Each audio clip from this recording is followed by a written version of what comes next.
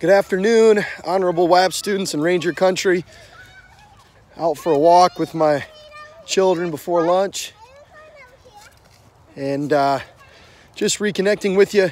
Hey, a couple things. Very impressed with all of you that took the quiz. Appreciate you taking that and keeping up. Answers. Who was assassinated by Gavrilo Princip? Archduke Franz Ferdinand of Austria-Hungary. Who comprised the Allies after the outbreak of the war?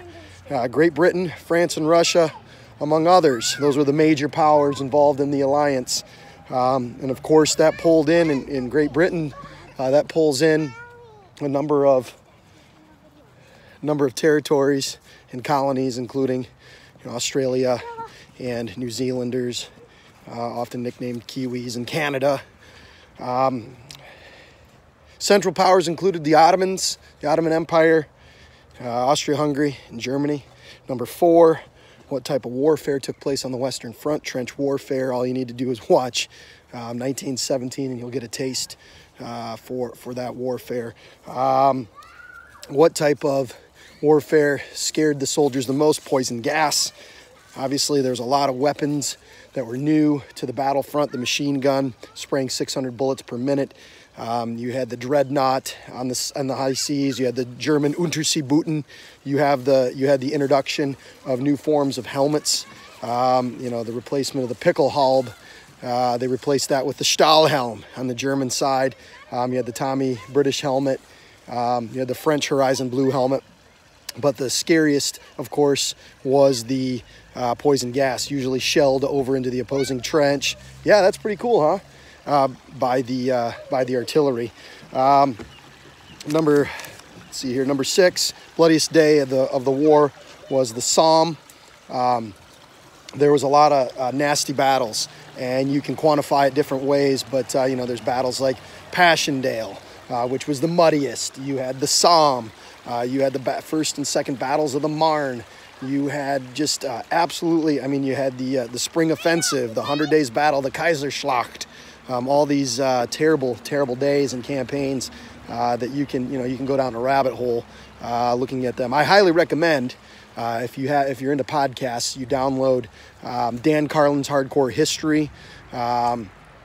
His podcast, the title of which is escaping me at this very moment as my children run through the woods, is phenomenal, and it will illustrate the hardships of battle well for you. Number 7, President of the United States during the outbreak of war was Woodrow Wilson, and what precipitated war was the Zimmermann Note. It was the note from the German government to Mexico that if they got involved with the war, that they would help them reclaim their colonies,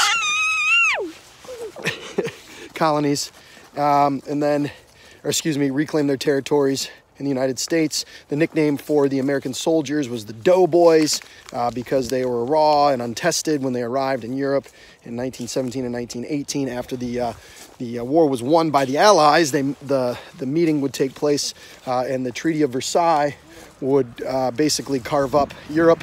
It would recraft the post-war world and really would set the stage for World War II. I've always contended that World War I and World War II are simply one war with halftime in between called Global Depression or the Great Depression. And then number 11, sadly, very connected to what we're living through right now, the deadlier than World War I, killing up to 50 million people, was the Spanish flu of 1918. It actually was first identified in Kansas at a military base, but the Spanish newspapers were the first to really cover it, and so it accrued itself the name the Spanish flu. Anyhow, I'm going to take a look at your MCQs next as it closes at noon. And just know that a word on the side about the AP College Board. I'm still trying to process everything. The administration and our administrators that are in charge of AP College Board testing are taking a look now at all of our capabilities. I'm going to have more information for you on Monday. Remember, we're going to improvise, adapt, and overcome. We're going to get through this. We're going to be just fine. And, your hard work, your fastidious nature is all going to be put to the test in due time. We just need to be patient. And what I'm going to try to do on Monday, and keep an eye out, is I'm going to try to have a 10:30, I'll go 10:30, a 10:30 a.m. Zoom meeting where anybody and everybody that wants to meet up, wants to chat, can. And we can take a look at what's going on and just kind of connect over this Zoom. So if you haven't, download the app Zoom. You can also, I think, get it on your computers, and we will connect through that means. But keep an eye out for that invitation, 10:30 a.m. Zoom on Monday. But I'm going to keep up these videos to keep you informed, and I appreciate your upbeat attitude and positive nature. And if there's something going on in your life right now that that exceeds your capabilities as far as connecting, that's okay. Right now, we are in uncharted waters.